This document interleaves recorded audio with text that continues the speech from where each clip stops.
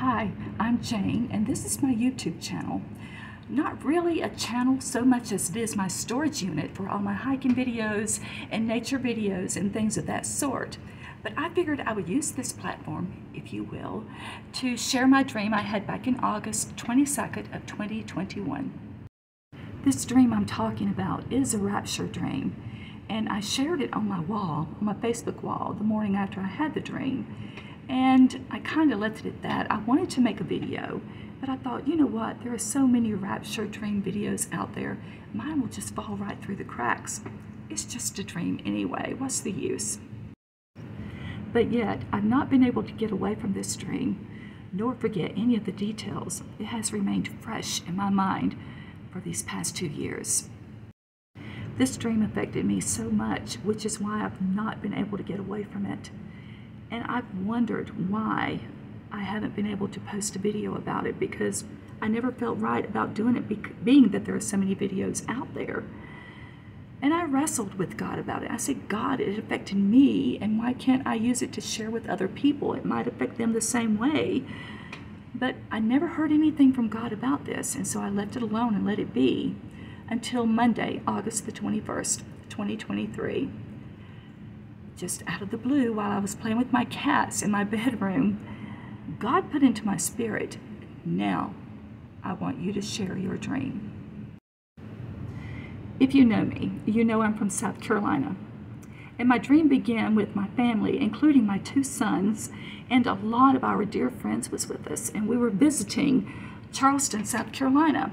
And we were on an embankment having a picnic right across from the Cooper River Bridge, which is now known as the Arthur Ravenel Jr. Bridge. But in my dream, I still knew it as the Cooper River Bridge. And we had a big spread out there, eating, laughing, and carrying on. And people were all around us doing the same thing with their family and friends. And I noticed that something was different about that day. The sun was shining beautifully. Nothing different about that, but just the way that nature was behaving. Now, I love nature and I love hiking, but never in my waking life have I ever seen anything as beautiful as what I've seen in my dream. I remember thinking as I was sitting on that bank, the breeze that was blowing through the trees, the leaves, they sounded melodic as they blew in the wind, almost like angels singing and rejoicing from a far distance. And their harmony, I had never heard such beautiful harmony in all my life.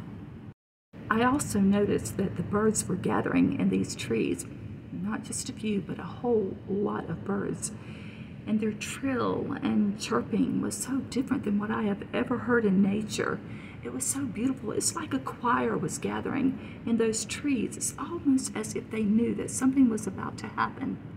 Then I looked up at the sky and saw the billowy clouds flowing across the atmosphere. I'd never seen such beautiful pastel hues, pinks and lavenders and oranges and just all kinds of different pastel colors. And I knew in my spirit, in my dream, that something was about to take place. Suddenly, and without warning, the sun went black and it started pouring rain. The people all around us were gathering their things and running to their cars. And I had an SUV and we fit into my car as many people as we possibly could.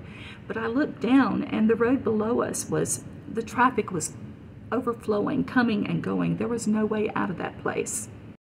And I noticed the big bridge in front of us was lined with cars from our end all the way to the other end at Patriots Point. There was just no way out.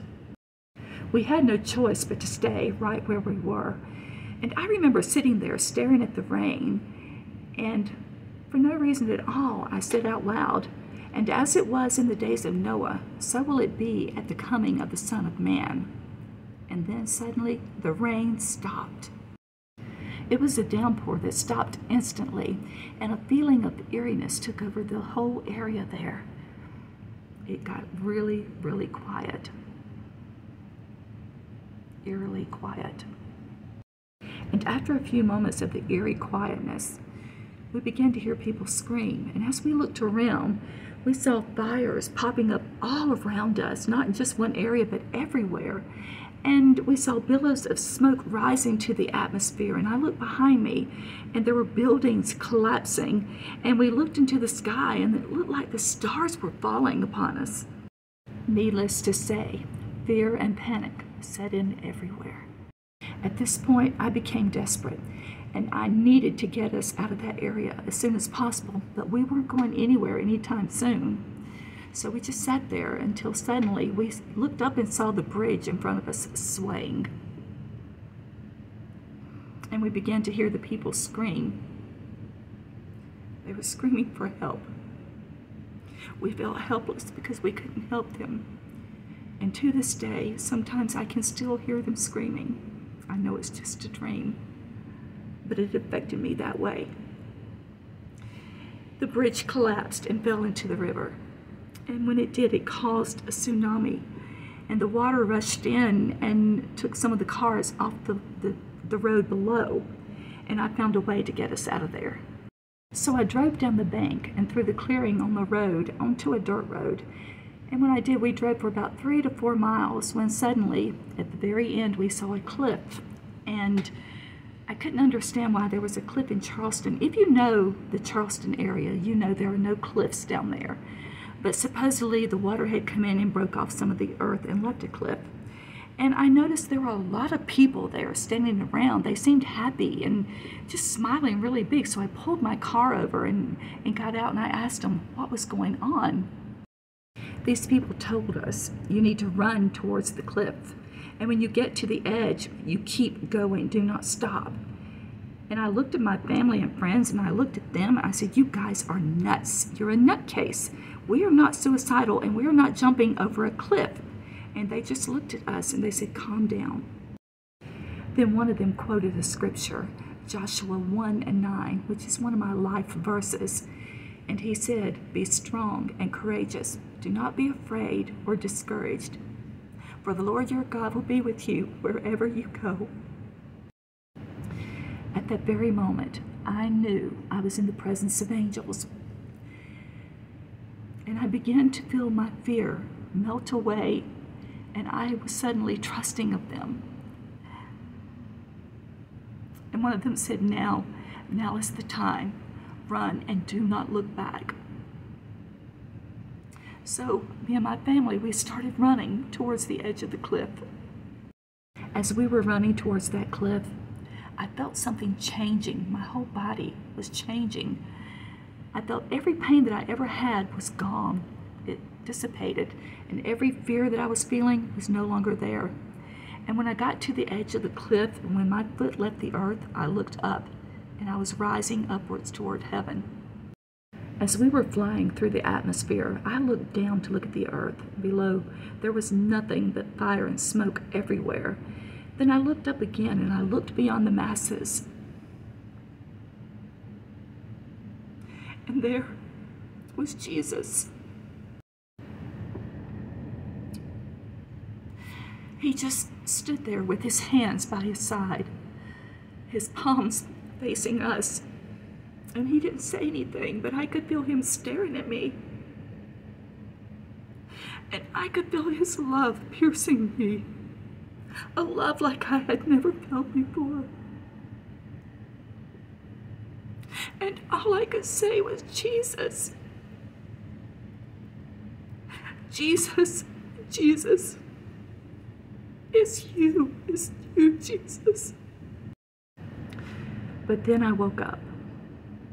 And when I did, I sat up in bed, but I was still saying the name of Jesus over and over.